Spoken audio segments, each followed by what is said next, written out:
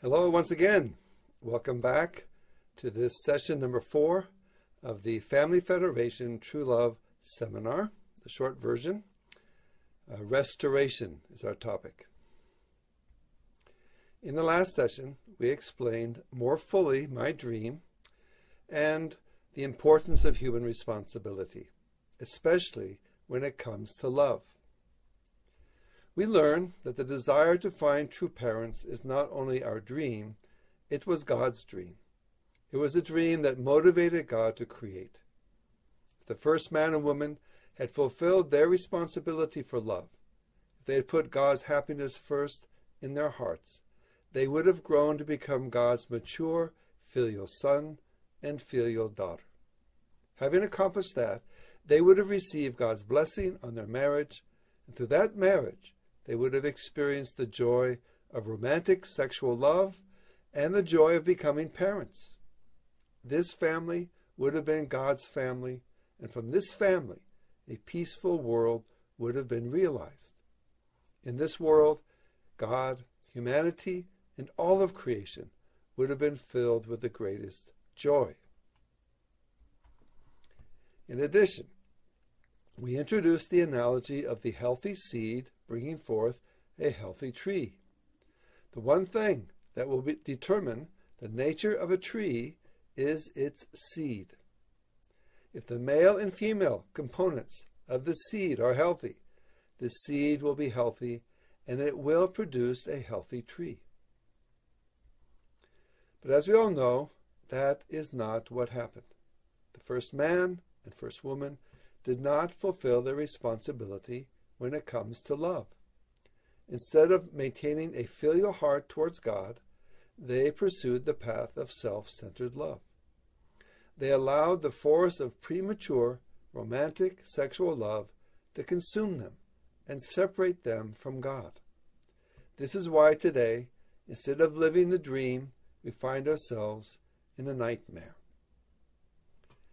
From this point, we're going to look at our third topic, restoration. It will address the question, how do we escape from the nightmare and fulfill the dream?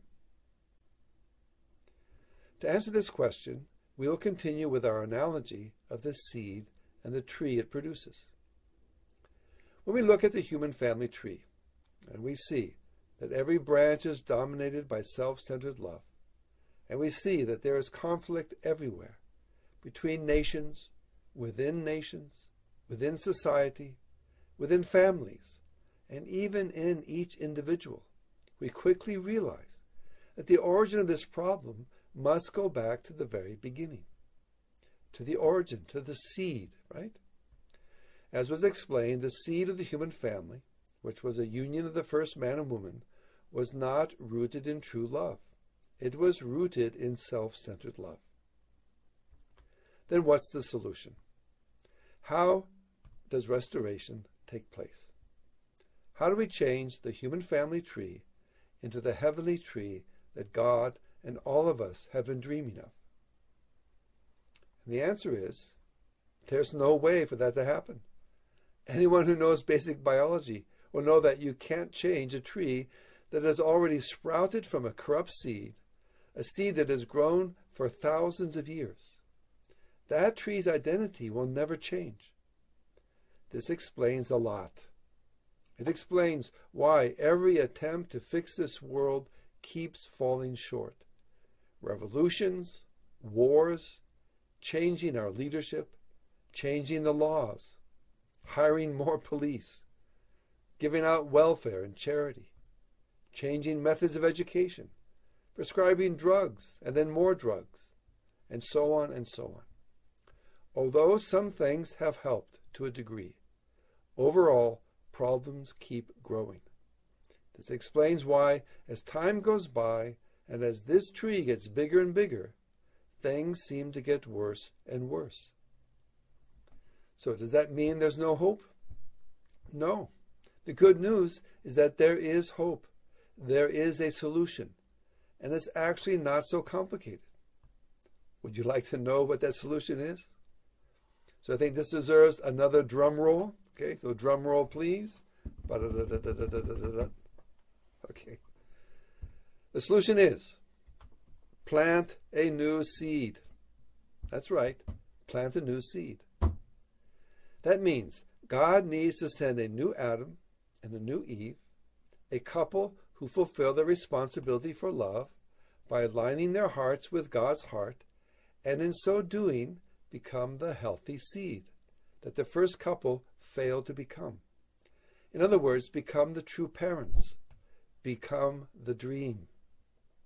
Then from that couple, a healthy tree, God's family of true love, can grow.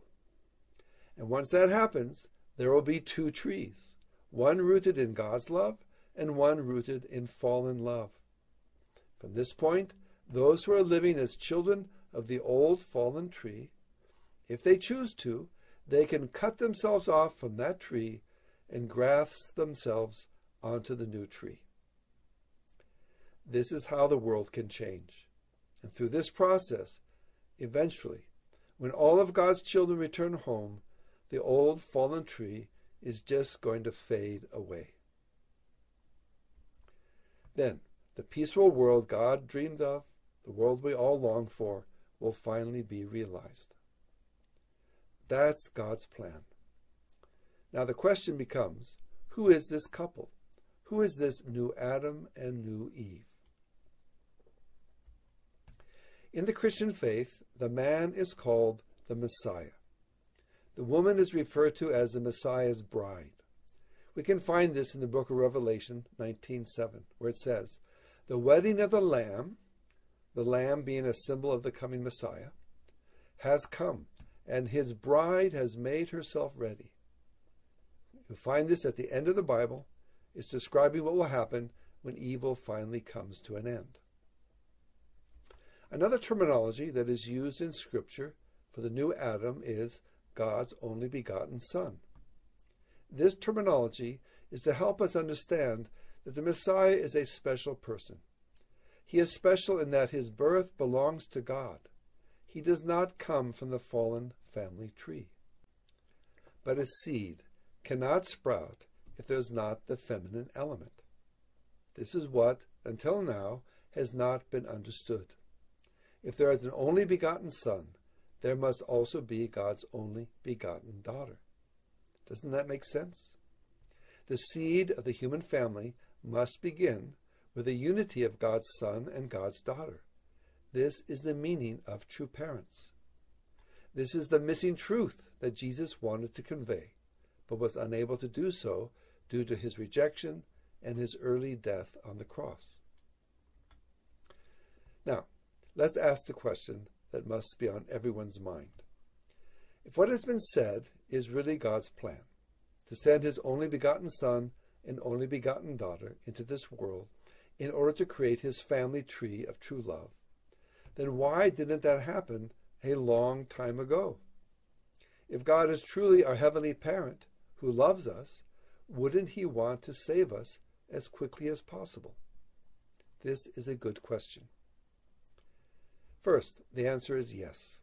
God, our heavenly parent, does truly love us, every one of us. In fact, he loves us more than we love ourselves. Because this is true, God's heart is in deep pain because of our situation. This is a painting from Jesus' parable, the prodigal son. It shows the love of the Father for his Son, who, after committing many sins, returns home to repent. And here's a quote from one of Mother Moon's prayers.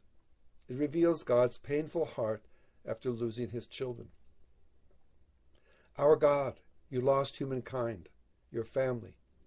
As you pushed your way through history, you must have been like a traumatized parent who had lost his senses, his entire being in shambles. You are not a God of joy and glory. You are a heartsick parent, filled with mourning and sorrow over your lost children. From this point going forward, we must not forget God's parental heart, the heart that is desperate to save his children. But here we need to go back to our question. If God loves us, why didn't he send his new son and daughter right from the beginning? And the answer to this question lies in understanding the nature of evil and the fallen world. Before God can plant a new seed, he first must find a place to plant it.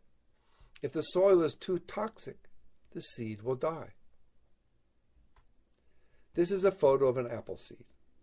Imagine if all the apple trees in the world died, and all the apple seeds became rotten, and you have the only one remaining healthy apple seed. Wouldn't it be precious? How would you plant it? Would you just throw it out the window or on the side of the road and hope that it sprouts and grows? I don't think so. You would prepare a special plot of soil for it. You would check the soil to make sure it had no toxins that would kill the seed, and you would make sure no insect or bird would come and eat it. The nature of evil, which comes from self-centered love, is to destroy the good. That's the problem God has been facing. If God sends his only begotten Son and his only begotten daughter into this world, what do you think the world will do to them? What did Cain do when he realized his brother was closer to God than him? He killed him. What did the people do to the prophets of history whom God sent, who spoke out against the evil of their time? They killed them. What did they do to Jesus when he tried to guide the people back to God? They killed him.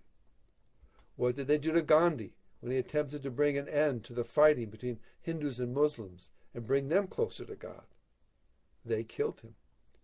And what did they do to Martin Luther King Jr. when he tried to help the nation overcome racism and bring us all closer to God? They killed him. If God sends his son and daughter to this world, God knows that this world is going to reject and kill them.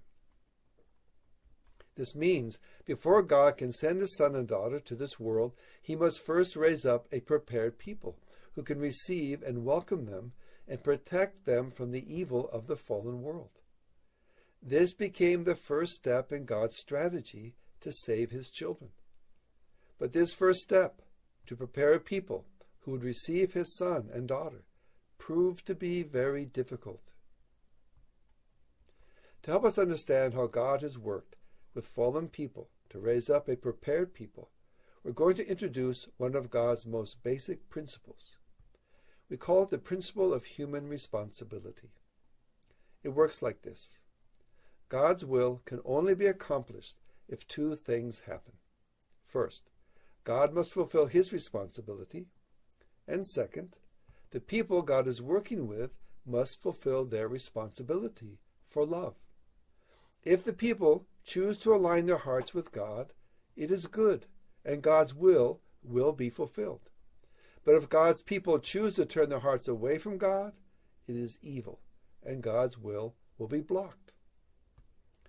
In this short introductory seminar, we don't have enough time to walk through and explain each episode in history in which God attempted to prepare a people who'd be able to receive his son and daughter.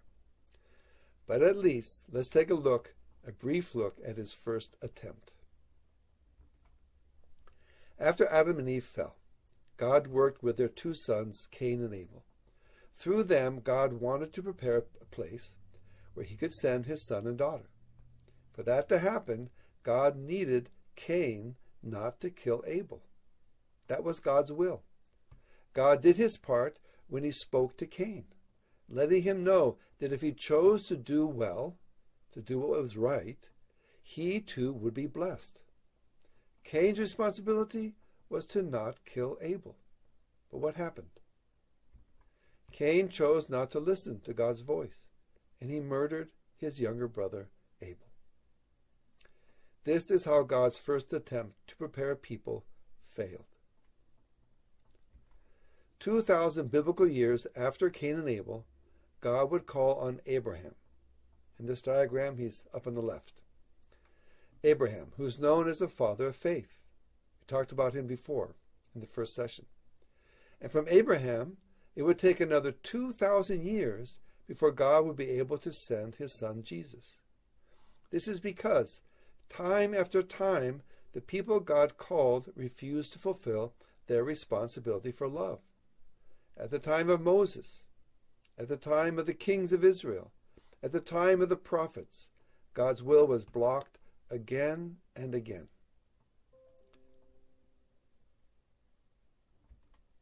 Finally, through his work with the descendants of Abraham, God was able to find special people of faith through whom he could work and bring about the birth of his son Jesus. They were Mary, who would be the mother of Jesus, Joseph, to whom she was engaged, Elizabeth, her cousin, and Elizabeth's husband, Zachariah, the priest. He was called by the angel Gabriel. And also Zachariah and Elizabeth's son, whose name was John. He would become a great prophet known as John the Baptist. He was the one God called on to testify to the people that Jesus was the Son of God. These people were special, not only because of their faith in God, but because they were all shown by heaven that Jesus was the Messiah, the Son of God. With a hope that they would provide the environment and protection that Jesus needed, God sent Jesus into this world. Jesus came with a mission that no one fully understood. Jesus knew that the only way to save humanity was to find God's only begotten daughter, and together with her become the true parent, the new seed that would be able to create God's family and fulfill God's dream. The problem was, when Jesus attempted to teach God's will to the people, they rejected him. When those who were close to Jesus were unable or unwilling to support him, Jesus attempted to raise up his own disciples and through them create the support he needed to fulfill his work. But in the end, no one remained faithful. Judas betrayed him for money, and Peter, his first disciple, betrayed him because of his lack of faith. 3 times, Peter denied that he had ever known Jesus. This is why Jesus went to the cross, and it is why he was unable to reveal the deepest truths that were in his heart. Let's read once again the words of Jesus, that we read in the first session from John 16:12. I still have many things to say to you, but you cannot bear them now. The many things Jesus was unable to share, these are the missing truths that we've been studying in this seminar, as revealed through Father and Mother Moon. And this is why Jesus said he would have to come again. For what purpose does the Messiah need to come again? Let's read this passage from Revelation one more time. Let us rejoice and be glad and give him glory, for the wedding of the Lamb has come, and his bride has made herself ready. Jesus needed to come again in order to fulfill the marriage of the Lamb, to find God's daughter, to establish the position of true parents, and create the family of God that is able to save all humanity. But before God could send a new Messiah, before he could bring his daughter into this world, once again he would need to prepare people who would be able to receive them. This was God's will. But as before, to accomplish this was very difficult. It required that people fulfill their responsibility for love. And this is why it took another 2,000 years. The people God called were those who were moved by Jesus' sacrifice and who were inspired by the Holy Spirit to spread the good news that God's Son was going to return. From that point, the Christian faith began to grow and expand. But despite the fact that there have been many great Christian saints, there were also many failures. Just as it was when God tried to prepare the descendants of Abraham to receive Jesus, so also Christian history brought great pain to God's heart. To give just one example, in the 1600s, 8 million Christians died in the 30 Years' War between Catholic Christians and Protestant Christians. Can you imagine that? This war was waged because a German priest named Martin Luther tried to end the corruption in the church. he began what is known as the Reformation. A few decades later, John Calvin took the Reformation to a new level when he published his writings on theology, writings that would inspire a new movement in Christianity. That movement was called the Puritan movement. The Puritans played a special role in God's effort to prepare a world that would be able to receive his son and daughter. They were the ones who came to America seeking religious and later political freedom. Based on their faith and sacrificial investment, God was able to bless America. To be sure, America has many faults. It has made many mistakes. To mention just a few, the scourge of slavery, the abuse of the American Indians, and later, the rise of materialism, and eventually the promotion of things like free sex and other kind of decadent things that have emerged. So yes, there's a lot of mistakes. But when we consider that 2,000 years ago, Jesus was put to death because of his religious teachings, America is the nation God prepared for this time. America became the nation that supported God's effort to prepare a people who would protect religious freedom, and in doing so create an environment that would protect the coming Messiah and God's daughter. On 3 critical occasions, America prevented evil from dominating the world. In World War I, centered on the Kaiser of the German Empire. In World War II, centered on Hitler and the fascist powers. And when, after World War II, the communist powers attempted to force their atheistic revolution on the world. In Mother Moon's words, if America collapsed, God would have no place to stand. Now, what comes next? What comes next is God's work to save humanity through the second coming of the Messiah and his only begotten daughter. Which brings us to the next question. Who is the Messiah and who is God's daughter? One way to approach this question is to look to the advice that Jesus gave.